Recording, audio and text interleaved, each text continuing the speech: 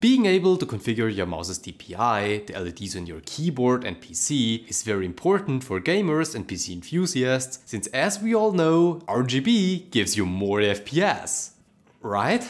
The problem is that on Linux we often don't get official support from hardware vendors, which is a real bummer. But luckily the open source community has come up with a couple of solid alternatives that already support a lot of popular devices and are in many cases even easier to use than their proprietary counterparts. Let's get into it. I currently own two Logitech mice, the G Pro Wireless and the G303 Shroud Edition, as well as this very old HyperX Pulsefire FPS, which is, well, I don't even know why I like this, because its grip is just horrible. Back on Windows, configuring your mouse was not difficult at all. Google for a software, download it from the website and configure it. On Linux, however, we can't do that, since neither Logitech or HyperX offer an official version of their software. And no, you also can't get them to work in compatibility layers like Wine or Proton. To be honest, if you own a HyperX mouse, then you might as well just give up now or reverse engineer a driver, because I personally didn't find any way how you can configure it without a virtual or second physical Windows machine. However, with other mice brands, the story is quite different. I personally like to use Piper, a clean and easy to understand configuration app that writes changes directly to the onboard storage or individual profiles of your mouse. It utilizes a command line tool called redbackd in the background, which supports a vast selection of Logitech mice, but also a growing number of other brands as well. Installing it is fairly easy, though I recommend you to select the distro native version if it's being offered, as the Flatpak version doesn't come with the said background service due to technical reasons. You can however install it via the terminal if you want. In the top left corner we can select our active profile or add more if the mouse supports several slots, configure the polling rate as well as the DPI by either adjusting the slider with our mouse or by pressing the plus or dash key. If your mouse also supports remapping buttons, Piper allows us to select each element and assign a vast number of operations, like automatic double-clicking, switching profiles, showing the battery level, or even assign keyboard clicks. Piper can also be used to change the LED configuration if your mouse has some. Like in Logitech G Hub, we get our typical mode settings, where we can set the color, brightness, speed, or turn them off to save power. Finally, we click apply and all our settings get written to the onboard mouse storage, which can now be used on any PC without any additional software. But what if you connect your mouse and it says this? Cannot find any devices. Please make sure your device is connected and supported.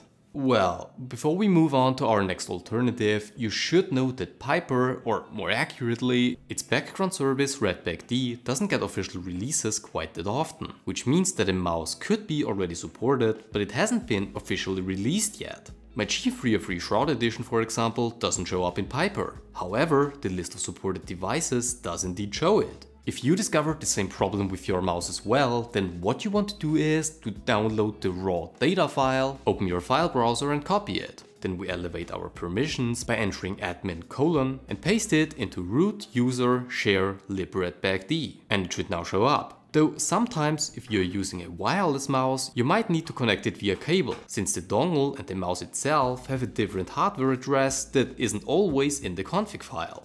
I really hope that official releases happen way more frequently in the future, since manually intervening with config files is for once tedious, not guaranteed to work on your devices, and Piper also doesn't come with images for them unless you want to go through the process and copy them manually as well. The last official release is more than 1 year old, by the way.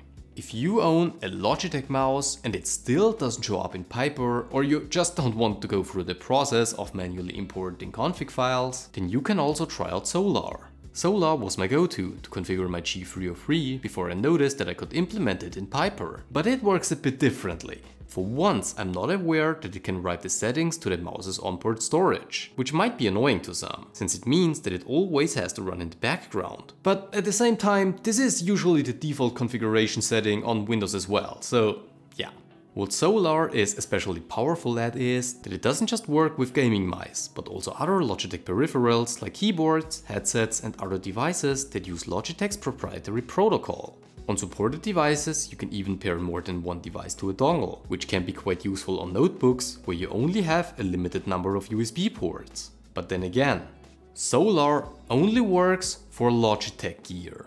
If you have peripherals from Razer, then boy, the open source community has really put some effort in, since they managed to basically clone everything that the official configuration software offers, and essentially support all devices unless they are brand new maybe.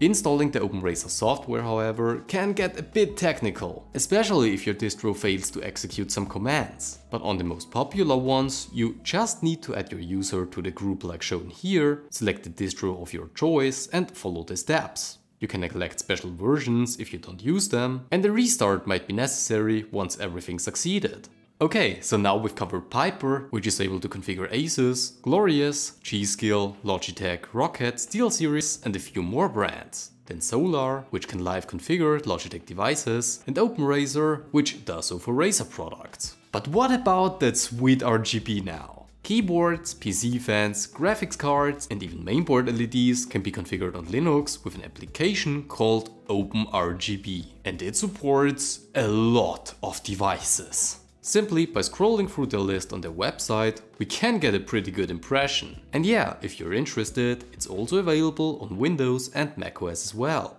Now, like every application so far, when installing, try to install your distro's native version instead of Flatpak, since it again involves some setup. But besides that, it's really easy to use. Supported devices should already show up and you can start configuring straight away. I sadly don't really have much to configure, but it shouldn't be harder than any proprietary software. And this brings us to the end of this video. Now, some of you might think that's quite a lot of effort, and what's the deal with Flatpak? So the first thing, Piper, or more accurate, its backend Ratpak-D. See, it's progressing, but rarely sees official releases, which then get packaged into the repos of Linux distros. That is a real bummer, since it's basically the cleanest, easiest and fastest way to set up your mouse on Linux and save the configuration to your mouse as well. Ideally, it should be install it, open it and start configuring. Works already great on older mice, but on newer ones you might need to add more config files. OpenRazer is also another thing that's not quite as easy to install. While its setup instructions are not bad, if you don't know what kernel headers are and how to install them, it's back to chasing answers and packages, so there's definitely room for improvement there as well. And one more thing, what is going on with Flatpak? Shouldn't Flatpak include all necessary packages so that it can run on essentially any Linux distribution? Well yes, but when working with hardware and the kernel, then things become a lot more complicated. Flatpaks are not only sandboxed to limit breakage of applications, but also to provide better security. Since tools that configure hardware need to access resources very deep in the system, necessary packages and permissions are just not being provided for security reasons. This can be changed, of course, especially the permission part, but the question is if that's really the right way to do it. It's a limitation for sure, but for small programs that really interact with your hardware, I also get it. And hey, there's usually an alternative sitting right there. And I really hope that now all of you are able to configure your peripherals on Linux.